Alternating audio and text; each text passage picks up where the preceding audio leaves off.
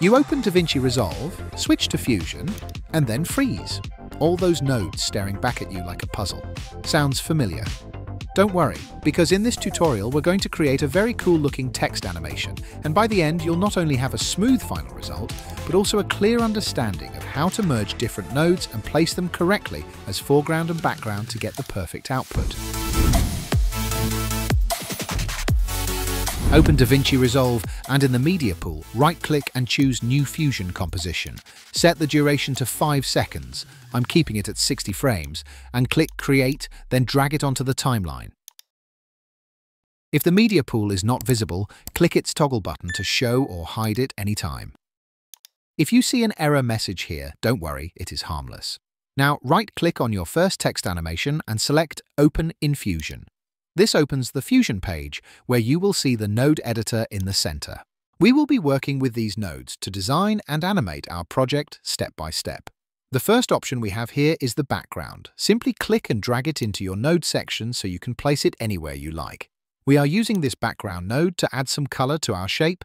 When you hover over this node, you will notice 2 small dots. The first dot will show your selected node in the first viewer window. The second dot will display it in the second viewer window. This will be very useful later in the tutorial. You can also switch between these screens quickly by pressing the number 1 or 2 on your keyboard. One important thing to remember is that your Media Out node should always be shown in the second viewer. Now let's change the color of our background. I am picking this color for the example, but you can choose any color you like. You can also use a gradient for more creative results. Perfect. Now the background will cover your entire frame, so we need to crop it. To do this, use the rectangle mask. Simply click on it and it will be applied to your background node. This click action only works when you have the desired node selected in the node area. Next, we need to display this layer in the main preview. To do that, connect the background node to the Media Out node. Remember, the square icon represents the output and the triangle icon represents the input. So here we are connecting the output of the background to the input of Media Out 1. Once connected, you will see the layer displayed in the output viewer. This step ensures that whatever we create in Fusion is sent to the main timeline for playback and final output. Great! Now select the rectangle and adjust its width and height as needed. You can also modify the radius to round the corners. Let's keep this current size for now. At this point, there is no animation applied to it, so let's add one. Move the playhead to around frame 50 and set a keyframe for the width. Then move to the 1 second mark and change the width value to 0. Just like in After Effects, Fusion will automatically create the animation between these keyframes once you activate it. Now play it back and check how it looks. If you want to adjust the easing of these keyframes, open the Spline tab. At first, you might not see any curve or graph, so you need to select the property you want to edit, which in this case is width. If it is still not visible, click on the Zoom to Fit icon. This will display the animation curve clearly in the graph editor, allowing you to refine the speed and smoothness of the motion. Now, select all the keyframes by pressing Ctrl+A, then press F to add some ease, and adjust the curve handles in the graph to refine the motion for a smoother look. If you are happy with this look, let's move to the next step.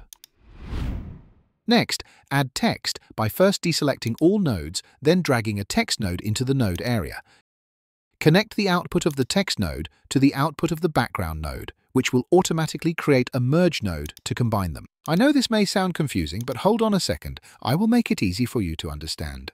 In this setup, the background shape contains the rectangle. Let's keep them here so that it will be easier for us to understand. The text node holds our text, and the merge node blends both together before sending the result to the Media Out node for display in the viewer. This completes the first step of our design process. Select the text node and change the text to something else. Then set the font to Poppins and choose the font weight that fits your design. Once it looks right, move the Media Out node slightly to make room for adding more nodes later in the project. I want the same mask that we applied to the shape to also work on the text, and while I could create it from scratch, a quicker way is to simply copy the rectangle mask from the background node, select the text node, and paste it there. This instantly applies the mask to the text layer, and when you check the viewer, you can clearly see the masked effect in action. Now, I want to offset the text animation so it appears right after the shape animation finishes. To do this, select the rectangle mask connected to the text node, open the Keyframes panel. Since we are not editing curves, we can hide the spline panel for now. In the Keyframes panel, locate the layer named Rectangle 11, which represents the mask. This is also a perfect time to rename nodes for better organization by selecting any node and pressing F2 on your keyboard, making them easier to find later. Now select the text mask, open it, and locate the width property. Click on it to reveal its keyframes, then select these width keyframes and drag them slightly to the right to offset the animation by a few frames. In DaVinci Resolve, these small vertical lines represent keyframes, so it's easy to identify and adjust them. You can also make the animation slower or faster by dragging these keyframes closer together or farther apart. Check the animation now, and this is the result we have so far. If you are going for a simple animation, you could stop here, but if you want to make it more advanced, let's keep going. Select both the background mask and the background node, then copy and paste them into the node area. We will now use these duplicated nodes to create a white outline for the shape. This layered effect will give the animation a more dynamic and polished look. Let's see how to set this up. We need to add more merge nodes to combine everything correctly. Drag a new merge node into the node area and place it in position, then drag another one and place it where needed. Take the output of the merge 3 node and connect it to merge 1. Next, connect the output of the background node to merge 3, and do the same with this background, and connect it to the merge 2. Now grab the output of the merge 2 and connect it with the merge 3.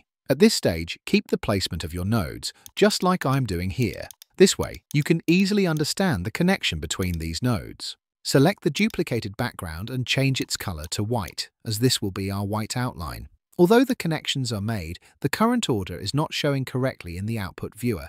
To fix this, simply disconnect merge 2, then press and hold the Alt key on your keyboard and drop it onto merge 3.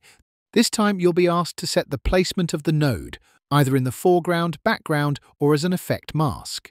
As a beginner, I recommend choosing this option first because it makes it much easier to understand where the node is actually connecting. This simple step will also help clear up a lot of confusion. Disconnect background 1 and do the same process with it, connecting it as the foreground.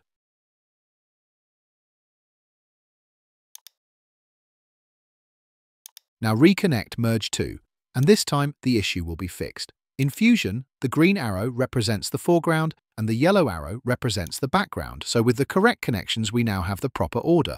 The next step is to offset the white background's animation. Instead of adjusting background 2 directly, select the main background mask, open it, and offset its keyframes slightly so the white shape appears just before the main shape. This creates a layered, dynamic effect. Next, enable motion blur for each of the masks. Open the settings for each mask, turn on motion blur, and increase the quality to 10 for a smoother, more polished look. Finally, grab the yellow playback range bar and move it so it starts around frame 50. This ensures the animation plays only between these points, making it easier to preview the effect in real time. With that, the animation is complete. Thank you for following this tutorial, and I will see you in the next one. Until then, good luck and peace.